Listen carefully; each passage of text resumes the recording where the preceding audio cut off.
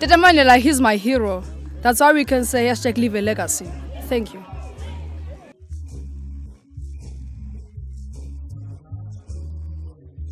When we started to plan around Mandela Day and the trading life, it was important for me that the students in the hall can celebrate him, what his legacy was all about.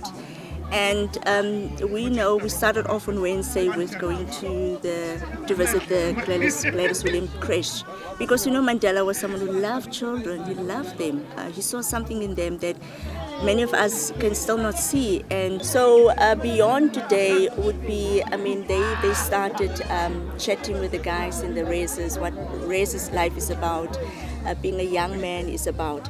They exchange contacts, so they will continue to reach out to these kids. So it's not going to be an event, it's the start of a program that I'm hoping to see unfold next year a lot more. So we're hoping for that. And not that I've ever been in an environment like they have been, so I don't want to speak from their behalf, but I'd like to think that where they're from and advocating for education is not always the most important topic on the table.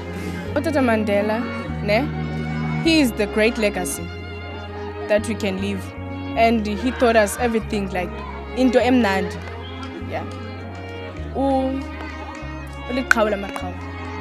Mandela helped a lot of people at some stage in life.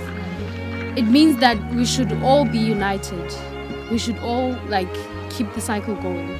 The mentorship program started whereby we saw a gap in the community.